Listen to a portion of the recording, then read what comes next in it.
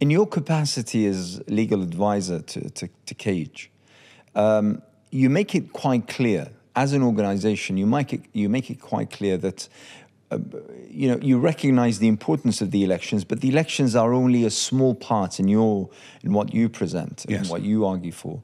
Only a small part of a more encompassing, a more comprehensive sort of objective that you feel that the Muslim community ought to embark upon. You talk about community empowerment.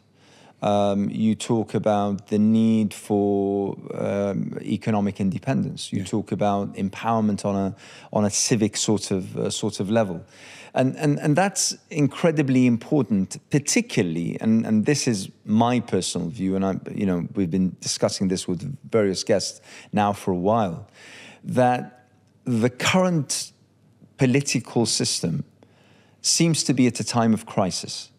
And, there are several things that manifest this crisis. The failure on every single level. The fact that we now have politicians, the caliber of which, as we saw from the elections, and in the United States, for instance, we're looking at either Biden or Trump. And you look around the world and you see that same level of shallowness, of sort of vacuum kind of, there's no thought, there's no creativity, so I personally think that there's a crisis in terms of the political system that governs the world today. And obviously all of this built upon what's happened in Gaza, and the whole world in a way moved one way or the other, to show support and absolute condemnation of the genocide that has taken place. So all of this coming together, what is it precisely that you are trying to achieve? I think this is a perfect point where you mentioned Gaza. I think we start with Gaza, the biggest tragedy of our time. Absolutely. And Gaza is a culmination, where I would say, about 30, 35 years of war in Islam. That was declared after the defeat of communism. It was well known. Tony Benn mentioned it. This is going to be and this is central to you. You're saying a 30-35 year war on Islam. Absolutely. Look at Tony Benn, late 1989, early 1990s, where he's saying the Western system is based on permanent war. Permanent wars. You had a long war with the Soviet Union. Now that's ended. Now need a new enemy. And what we found was that people who were very pro-Israel managed to persuade important policymakers in the United States, and thereby its sort of vassal states like Britain and others of the Anglosphere countries, to say that we should be going for full spectrum domination. This, as you know, is a project for New American Century think tank, which openly declared that since America was now a sole superpower, we should be going for full spectrum domination. And their version of full spectrum domination was to make Israel a regional hegemon in the Muslim world. That's why the first Iraq war, the sanctions throughout the 1990s, then you had the illegal invasion of Iraq, then the quagmire of Syria, the constant ongoing troubles. And they were done primarily to make Israel as the permanent hegemon. They nearly achieved that, in my opinion, with the Abrahamic Accords. And the events of 7th of October exposed everything. It destroyed all those plans to the extent where they thought, you know what, actually Israel is not that so great, it's not so powerful, because the rulers in the Muslim lands, in my opinion, had tried to convince themselves and convince their populations that it's pointless being aggressive towards Israel. We might as well make peace because they are far too powerful.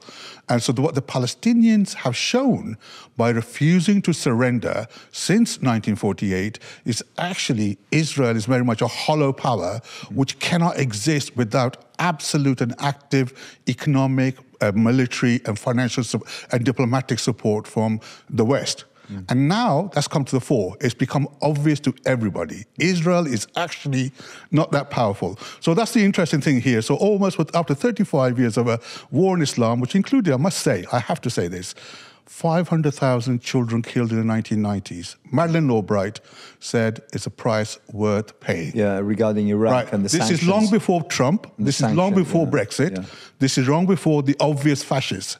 This is Democrats. This is left of center politics. Now, the reason why I mentioned that is that whether we're talking about Labour, whether we're talking about Democrats, whether we're talking about Keir Starmer, Barack Obama, the overall objective of the Western, particularly the British and American system, is to have permanent hegemony, what they enjoyed in the world over the last few centuries. So the question is, do these elections make any difference to that at all or not? Now, the reason why I will go back 35 years is that these elections have to be seen in the context of a much wider historical way of things happen in the West. All right? So if that hasn't changed, if permanent war remains, and one person over the last 35 years, my understanding, has posed a little threat to that was Jeremy Corbyn, and we all saw how they all came out of the woodworks. They didn't even try to hide. You have, let's just say, you have covered quite an expansive period of time, and you've also commented on a wide array of global issues. Yes. You know, you talk about the Madeleine Albright's infamous statement regarding the killing of 500,000 children. That was pertaining to the Iraq and the sanctions regime imposed upon Iraq after 1991. And I'm sorry, the reason why I mentioned Madeleine is because I want to contextualize the so-called horrors, the modern horrors of the genocide. Because the Israelis, Netanyahu, is being blamed individually as a bad guy. Yeah. Let's link that with who was in power in Britain, in America, when 500,000 children were being killed like that way. I agree absolutely with what you say, in that kind of false perception that it's just the Republicans. That's false, because we have evidence here that shows that actually, you know, regardless of whether it's the Democrats or Republicans, you know, this is, whether you call it the establishment, whether you call it the system, whether you call it, but this is basically how America has been behaving now for decades. But I'm going to start from the very beginning of what you said. You said that now, and since the collapse of the Soviet Union, that America particularly has been in a war, in a state of war against Islam, and now for almost 30 to 35 years. Yes. Now, my question is, and based upon this, we both know the situation of the Arab world, of the Muslim world, and it is a really dire situation. I mean, it's not like we're talking about 2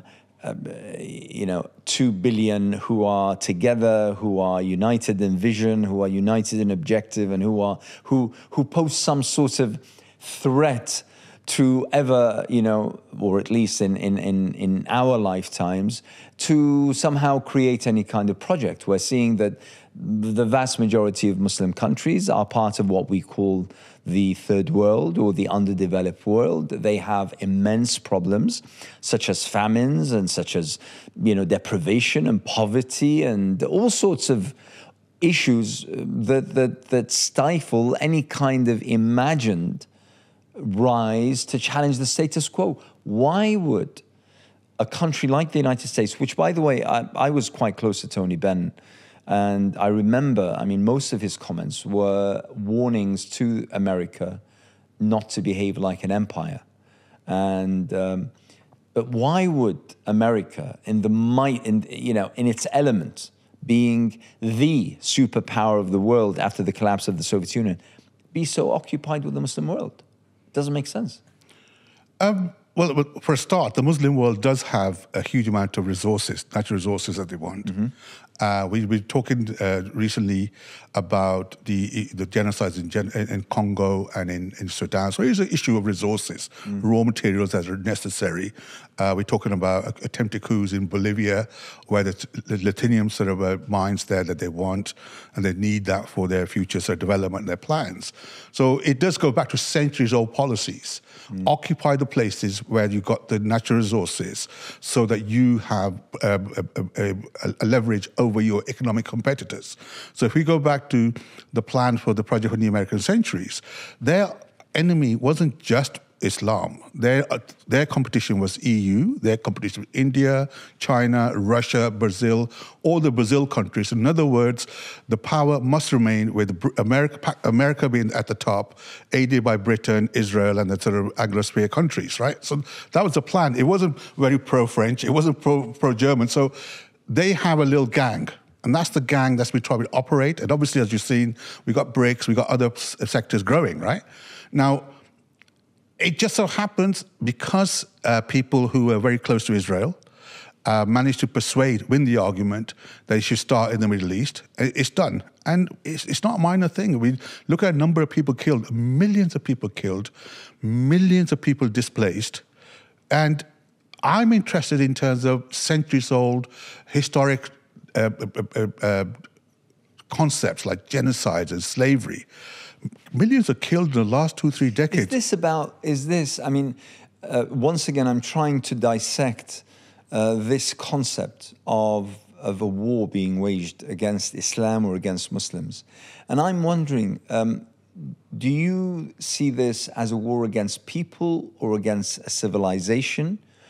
Or is it merely as simple as it's a war for resources? Listen, I personally think it's a war for resources. I think it's a war for resources. But they have resources. I mean, all the oil is basically in countries which are allied to them. Absolutely, yes. They have it, don't they? Yeah, but I think I'm also actually a fan of what Julian Assange says. War is a racket. And ultimately, it's about, we talked about systems earlier, in terms of elections, who runs nations. So the biggest fraud, in my opinion, of the ruling elite is first of all against their taxpayers. Because it's ultimately trying to persuade their taxpayers to let certain sections, the ruling elites, whether it's a big business, whether it's a military or a pharmaceutical or banking or whatever, to have a large chunk of the taxpayers' money to go to that. In return, we are told, you need it for this, you need it for this, you need it for this. The war lobby is one of the most influential ones, and the security state is one of the most influential ones, right? So these people do have a tendency, it happens in all countries, not just in Britain. I have links with Pakistan, it happens with Pakistanis, Egypt, Iraq, I'm sure. They all think that the elite think that, you know what, they know better, and ordinary people are just a pest. How do we keep them at bay? Ultimately, we want to keep them pacified. So we either use fear or we use breads and circuses. Just keep them working. We don't want any hassle. They don't really want to use coercion. They want a pacified citizenry, right? In the process, when you have more competition, when it's no longer easy to go and steal resources from the empire and bring it here and build America, bring Britain, build France, then because the national case becomes smaller, you ultimately have to show your people why their standard of living is going down. And when their standard of living is going down, so they'll use things like fear of communism, fear of Islam, or they use racism towards Jewish people, Irish people, or Muslims in order to keep them divided and deflected. So these are the ways of ruling going on for centuries. And what we're living through now, and because there's so much information out there, so obvious, Muslims just happen to be the latest bogeyman, right? If you look at history, it's happened to others as well, right? So what we're going to look at is that we have a war of resources going on in the context, and this is where our work comes in, the cage comes into it, right? We come to this country, we are here as Muslims, and there's the largest population of Muslims in the last few decades, last 60 years. So what do? So on the one hand, the state doesn't really want instability, thinking we want everybody to live calmly. But on the other hand, it has another imperative, which is to justify to its people why 500,000 children have to be killed, why a genocide has to be committed, so a dehumanization has to take place. So when that dehumanization takes place, hatred spreads.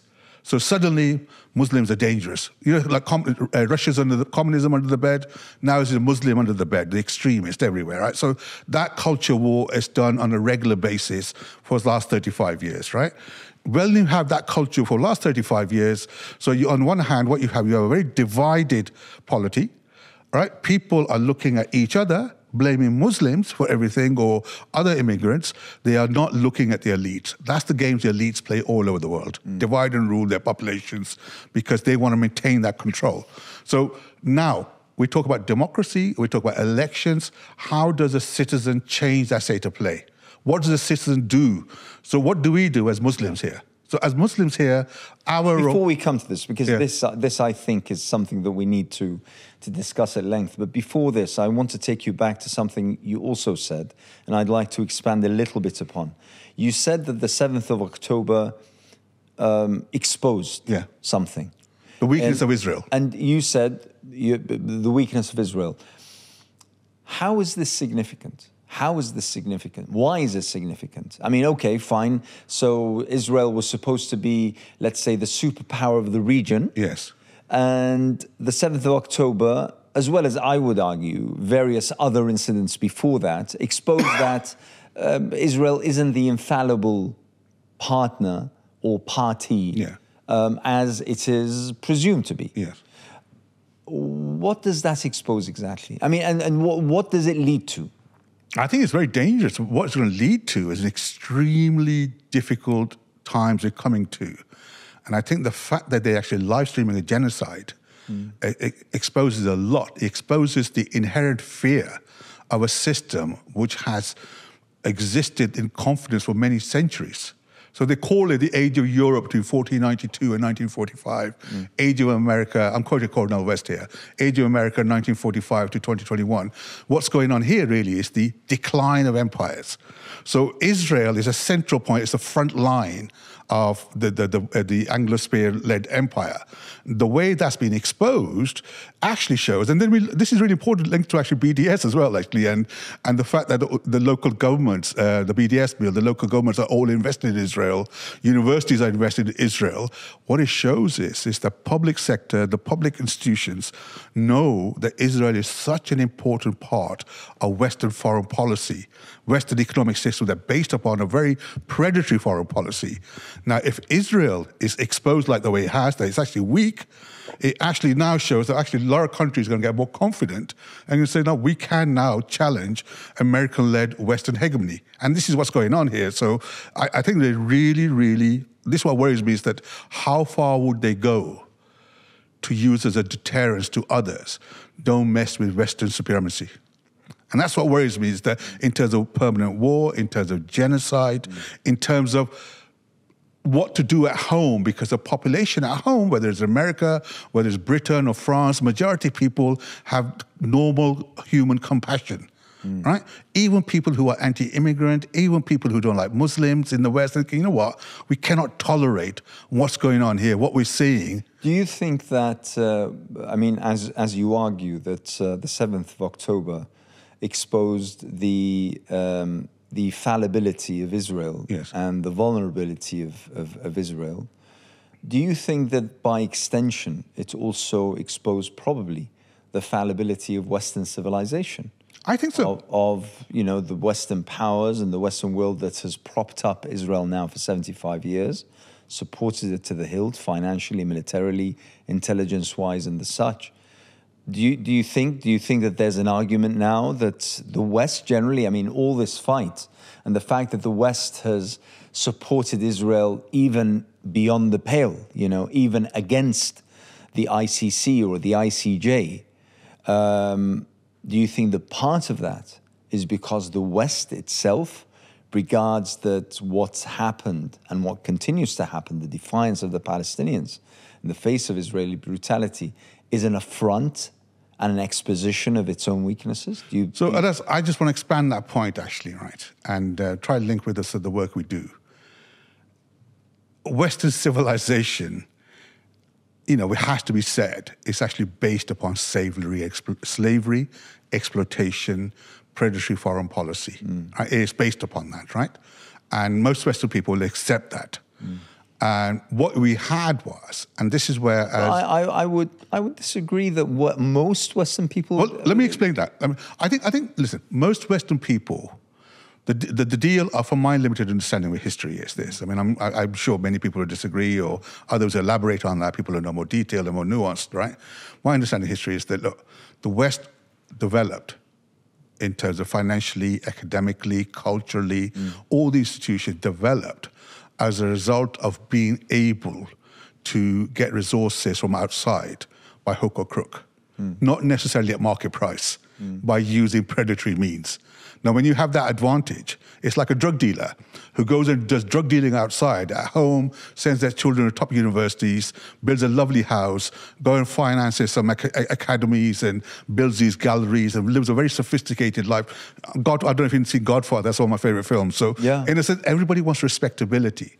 So what we had in Western civilization over the last few centuries is what's going on abroad, what people from the colonies, the people who understand history have learned that, thinking the reality, the brutality of Western system, coming here where the people at home are thinking, everything's hunky-dory. So what you got here, and this is really interesting because it comes down to the laws I'm going to talk to you about, right? And what they call the crisis of democracy. So whether it comes to the civil rights movement in America, or understanding the history of slavery and why the reparations are necessary and what the disadvantages of black communities have had, or whether you have Muslim countries, Muslim people living in the West thinking, actually, your development is based upon exploitation for the reason why I had to leave Pakistan, you had to leave Iraq, because our families didn't want to leave their families. It's because you destroyed those countries. And you said earlier about why those countries are not developed. If you look at lack of development, if you look at how a country organically grows, most important thing it needs is stability. Stability, no interference from outside.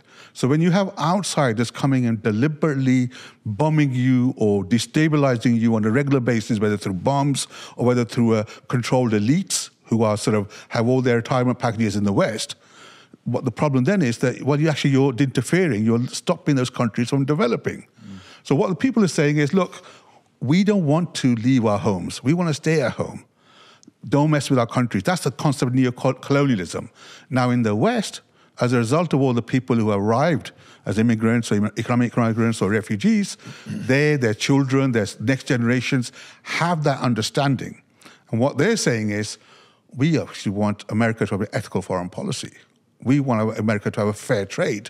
We want Britain to have an ethical foreign policy. We don't want Britain to have a predatory economic policies that are unfair to other people, exploit other countries.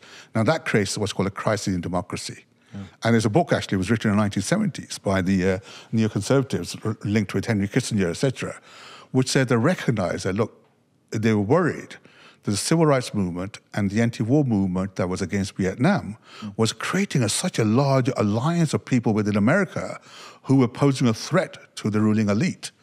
And they're thinking, how can we suppress this? Because this is dangerous to our monopoly over decision-making.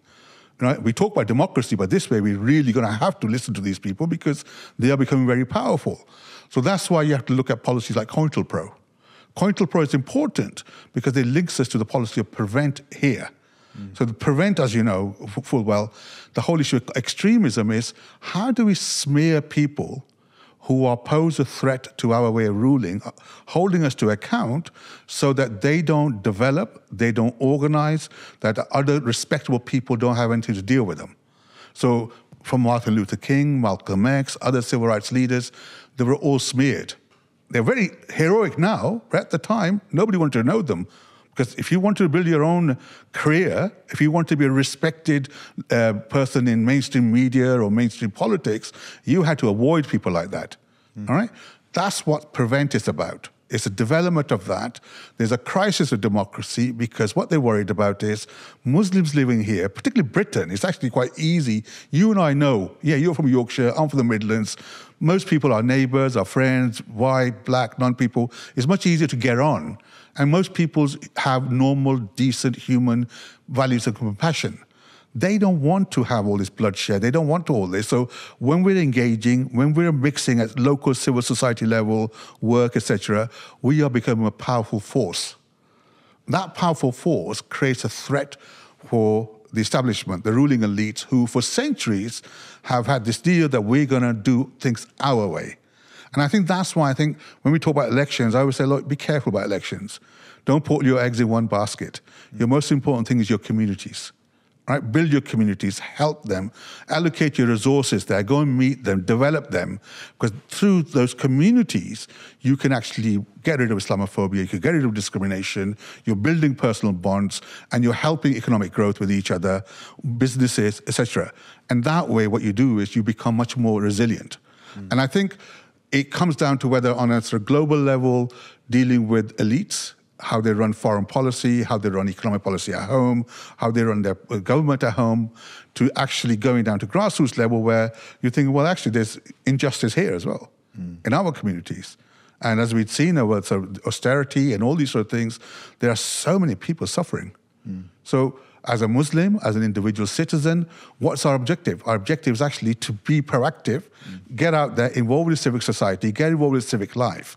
And therefore, you're a much more useful person rather than getting caught up in the business of going down to Westminster, trying to stay a respectable politician, a respectable person who mainstream politicians will link with. So just to clarify, you're calling on the Muslim individuals as well as communities that make up Britain to open up, not to close, not to become insular, not to build walls around them. I mean, this is quite important. You're not telling them that what they need to do is to stay away and to stay, inside their own homes or their own mosques or the such. You're telling them that they have almost a duty and a responsibility to actually act in order to dispel this, call it a facade, call it a conceit, call it whatever it is, that appears to be a face of civility. There's a deliberate attempt to divide and rule. It's always been like that. As I said earlier, the way to rule by elites, by the establishment, is to ensure their citizens are never united. Keep them divided somehow, right? So what we have to do is we have to try to get around that and find ways of actually building links and building communities, right? So I think to be a bit more refined in terms of our sort of overall thinking at this stage, instead of focusing too much on elections, and we've seen with this election just taking place now, it's actually just another circus, right? What's really important is what we can do in our localities to look at unemployed people, look at people who are suffering, people with mental health issues, people with housing issues, people who have problems with dealing with bureaucracy, national government, local government, dealing with the police. What can we do to assist them? But isn't part of ways to assist those that you've spoken of, and I totally agree with those, array of issues that you just mentioned, is to get in positions where you have political authority? Well, that's the good point you raised, actually. That's my whole point, do they have political authority? And I would argue they don't. Because I think this is a facade that whether in America, whether in Britain, the elites put down. They say, well, these are your elected officials, right? So now what we've seen over the last 30 years, in my sort of understanding where I've grown up in politics, is that you have a party system where all they need to do is influence the top party hierarchy. Everybody else in the managerial line has to play the ball. If they don't, they're kicked out. Whether it's Conservative Party, whether it's Labour Party or Lib Dems, you have to play by the rules. Now, the real power lies with the think tanks and powerful lobbies who will be meeting privately, whispering. The donors, they say in America, they have the real power. So for us, for ordinary voters and taxpayers, look, you got a choice every 5 years or every 4 years. That's, I say, is deception. And we have to educate people to understand that the people who are put in front of you, a lot of them are very nice people. They have genuine people. They have good desires, and good sort of intentions, but actually they lack the power. And if we understand that, then we can actually find ways to empower them to take on those powerful lobbies, to empower them to take on those sort of donors and say, look, actually, these people are much more accountable to their constituents rather than to a party machine or to a particular lobby or something. And I think that understanding, that education is very, very important. Do you, I mean, your picture for a community that's empowered? I mean, you spoke about economic empowerment. You spoke about assisting and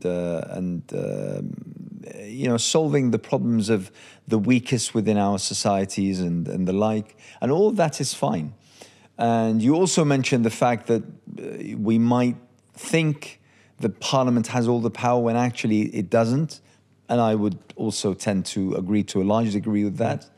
But to you, what does an empowered community look like? Meaning, would you advise that Muslims, for instance, or Muslim communities, or even minority communities, enter into the private sector and have a stand within the marketplace? Would you talk about the power of information and therefore university and academia? Are you talking about research and innovation and development, and therefore we're talking about, what exactly does it look to you?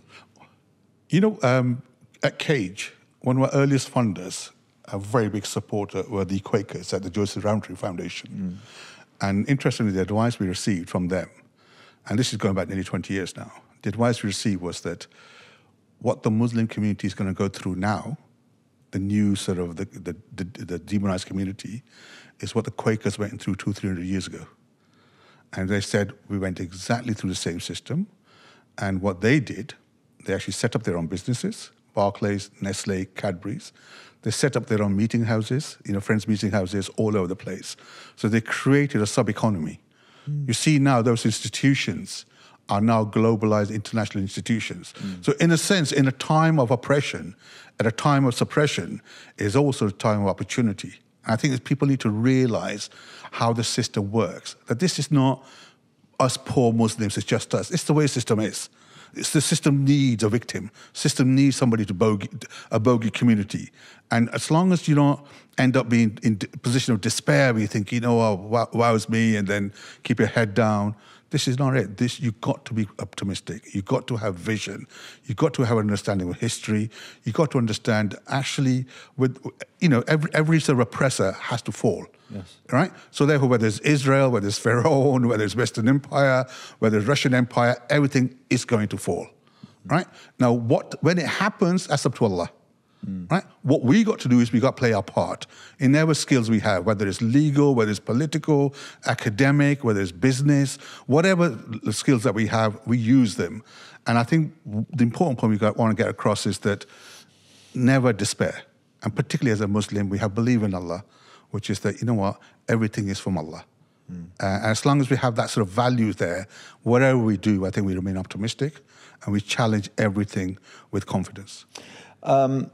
Let's go back a little bit to what's happening in Gaza. Now, it seems, and correct me if you think I'm wrong, it seems that, especially with the involvement of the ICJ and after that the ICC, that the international community is moving, let's say, in the right direction. Not at the pace that you and I would like, not to the extent and sort of, real sort of might that we would have wanted international law to be applied, but it's moving in the right direction. We're also seeing a global movement, whether it be the students, whether it be societies and the such, in support of Palestine, condemning Israel and Zionism, condemning the stands of the United States and UK and Western governments in aiding Israel in providing weapons and the such. Surely that's a good thing. Surely, that shows that, Muslims, whether they be Western Muslims living as minority, whether they be Muslims living within their own realm, within Muslim countries, surely it means that, there is now an opportunity to actually express themselves in a way that is befitting of this kind of movement.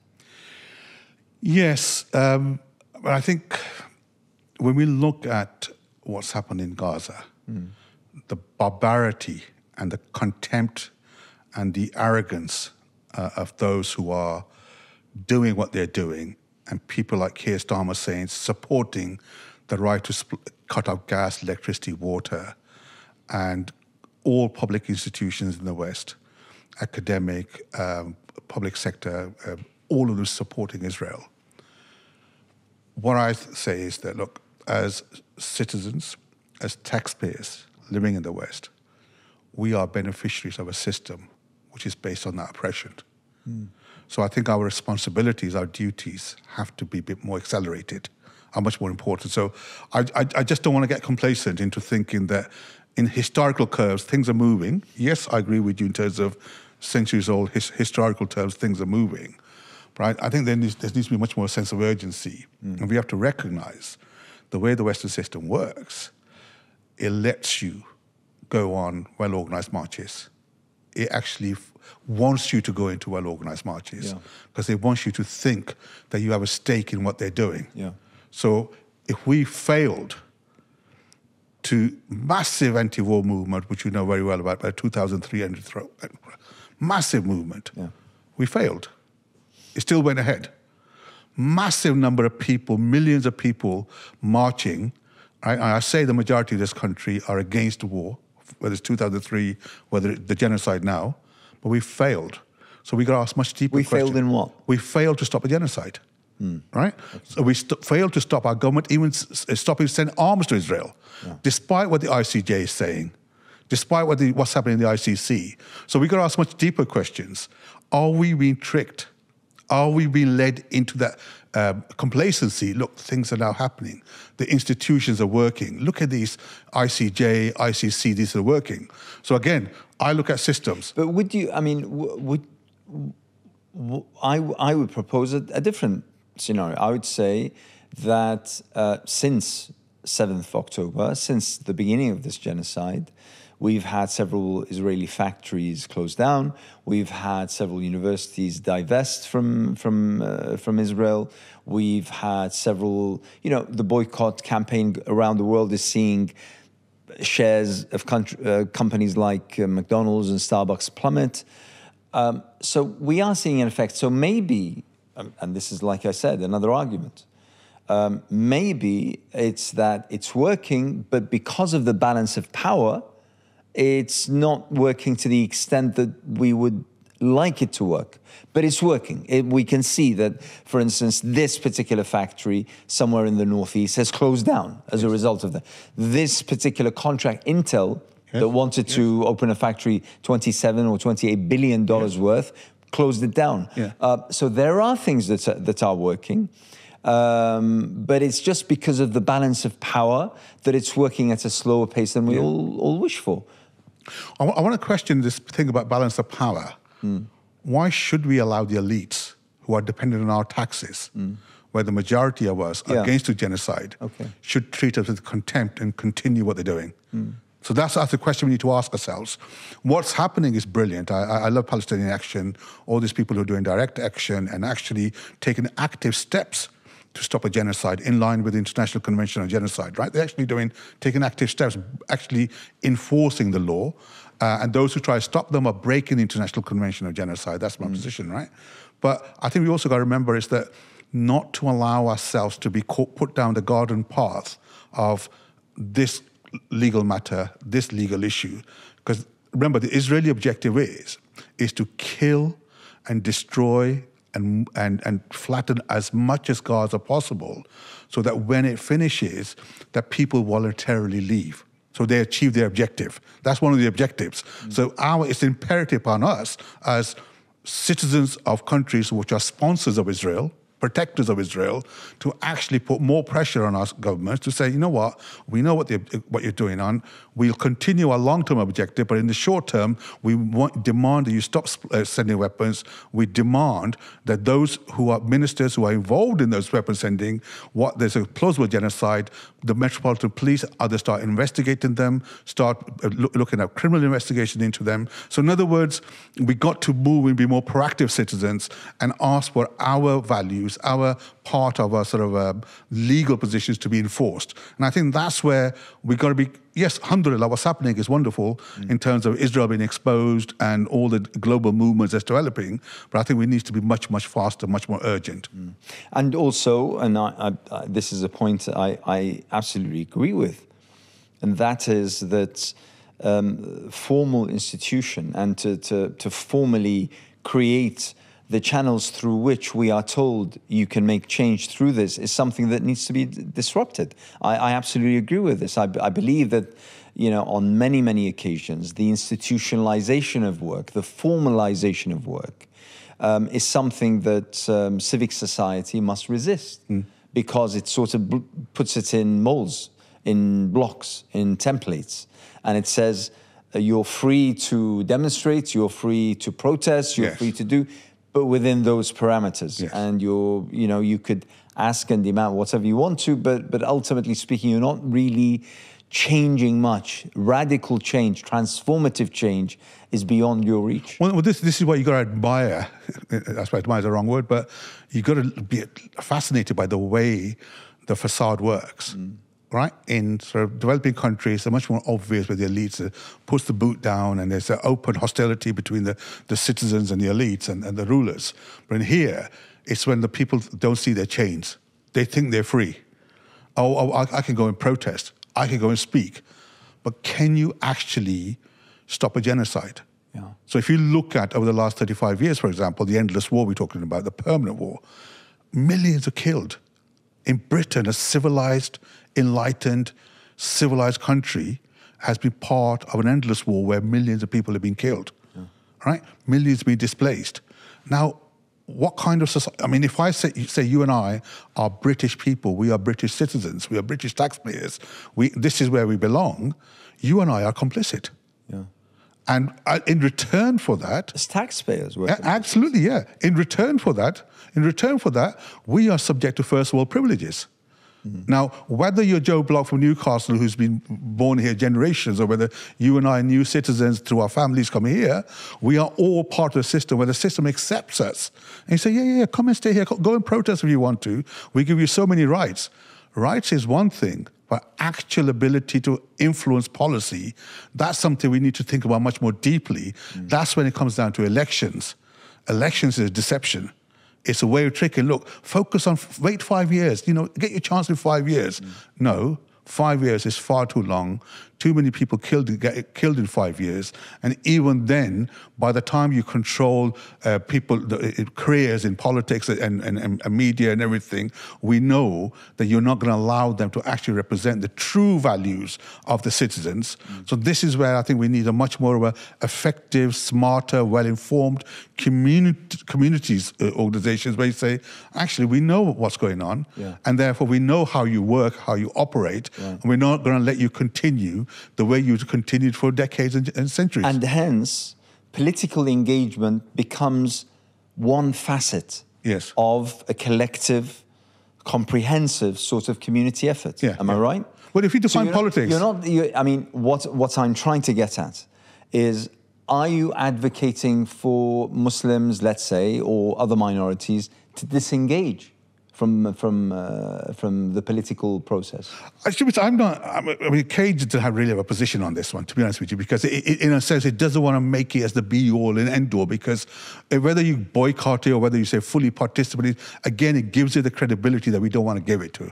Because I think our focus is actually community engagement, community empowerment. Now, there is an argument from a personal perspective, just to take further what your point is that what sanctions as citizens can we impose on a system that refuses to listen to us? Now, is that civil disobedience? Does that mean trade union blockades? Does that mean more factories being blocked? Does that mean taxpayers' strikes, like the poll tax happened in 1990? So these are the kind of things that can be talked about and discussed when communities are getting together and talking to each other and empowering each other. At the moment, if it's all about whether it's going to be Labour or Independent or Conservatives in power, we're not focusing where we should be focusing, where our strength is. And our strength is with individuals, with the citizens in our communities. And I think what we do is if we just push all our resources, or majority of our resources, towards people who are far too easily to be controlled in Westminster, in higher sort of institutions, then I think we're wasting a lot of our time and resources. You're a solicitor. What role does the judiciary and the justice systems play within this construct that you speak of? Well, obviously we can talk also about the media. We can talk about the security forces, but from your perspective as a solicitor. Well, I'll tell you this. The judiciary comes into the concept of democracy. Judiciary is very important in a part of democracy. Democracy, rule of law, what they call is based upon separation of powers. So separation of powers, the Prime Minister, through his executive cabinet, will make a decision. Parliament will hold it to account, debate it. The free press will actually then discuss that, disseminate that, create a real debate in public. And when the law is actually, there's a dispute comes in a law, a judiciary, independent judiciary will then go around to adjudicate independently which way the decision should be, how to interpret that. Now, this is another part of the Western system that many of us who come from relatively recently, from our reference points are tyrannical, brutal dictators. I'm sorry to say, too many people their minds get colonized by the system, get overawed by a system, where they think, wow, this is a proper independent judiciary, we got democracy, we got rule of law, we got this. What we've done at Cage is to actually put a mirror to the system. So our remit is due process, rule of law. And what we've shown through whether torture evidence, whether it's secret evidence, whether it's lack of due process in courts, whether detention without charge, what we've seen is that actually the system, the moment it's threatened, will instantly turn to those tyrannical ways that we escaped from. A lot of people, refugees, come from where our reference points are. So this system itself doesn't have a problem that the moment it needs to turns nasty, turns quite authoritarian. And that's what Cage's success has been. And that's why it's really hated in Whitehall, people like Michael Gove and William Shawcross, because we actually focused on that, and with case studies, with evidence, actually shown, well, this is actually what the system's really about.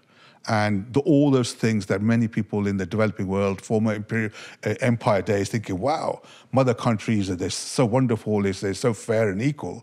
They're not. They're only fair and equal if you keep your head down.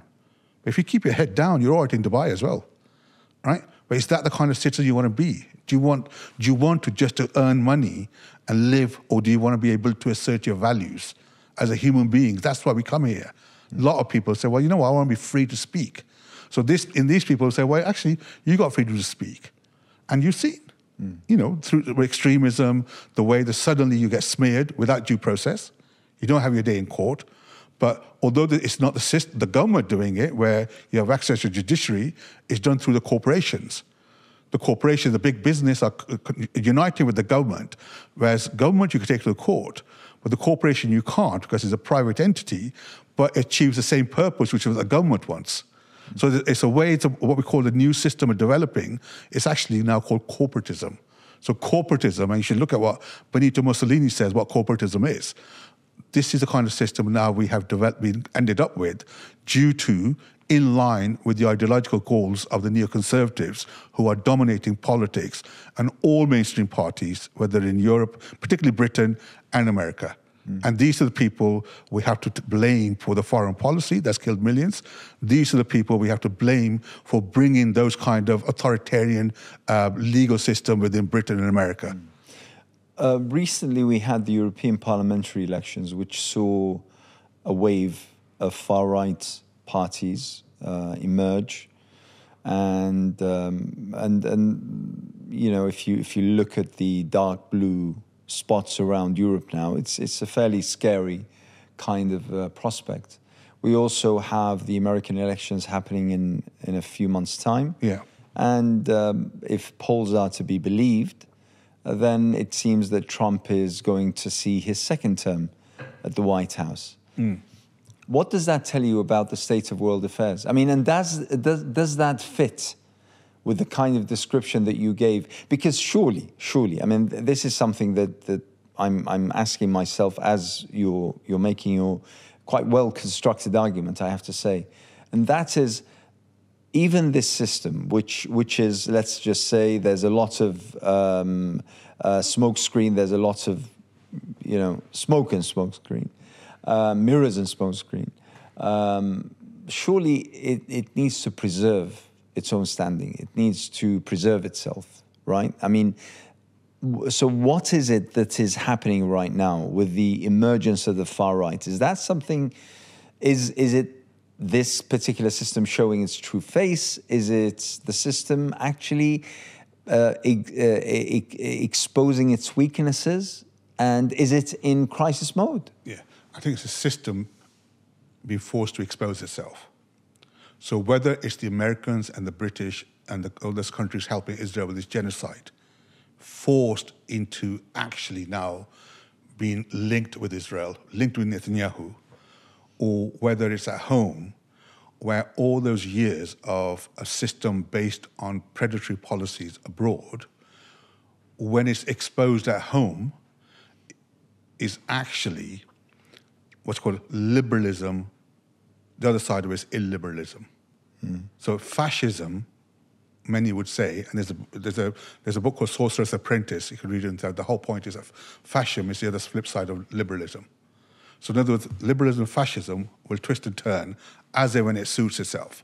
So because at the moment they can't put on a good face, they can't put on a very nice diplomatic face, they are turning to the other side, which is that, look, we can turn nasty as then we want to, right? And this is quite a really important point in history now, I think we need to look at, because Steve Bannon, one of the ideologues who talks about fascism, and he talks about a change happening every 80 years, a reset happening, whatever, right? So what a lot of these people are trying to do is they're thinking, you know what, it's been sort of 80 years since fascism was defeated. And obviously they were never completely defeated. A lot of them sort of turned into liberal, and a lot of them turned into right-wing and, adopted a different format, right? Or a lot of them actually went after the colonies in apartheid South Africa or Canada or Australia.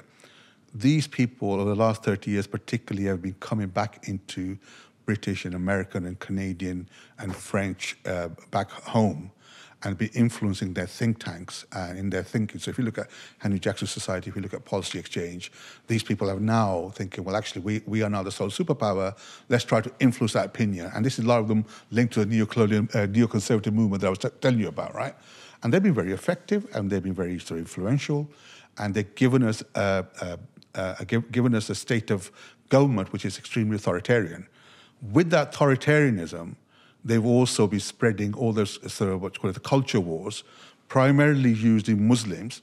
And that was, remember, in line with the establishment's need to dehumanize Muslims to justify killing 500,000 Muslims, for example, right? So dehumanization is important.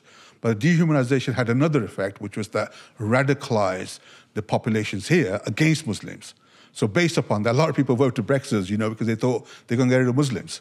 That's how much hatred they had created for Muslims.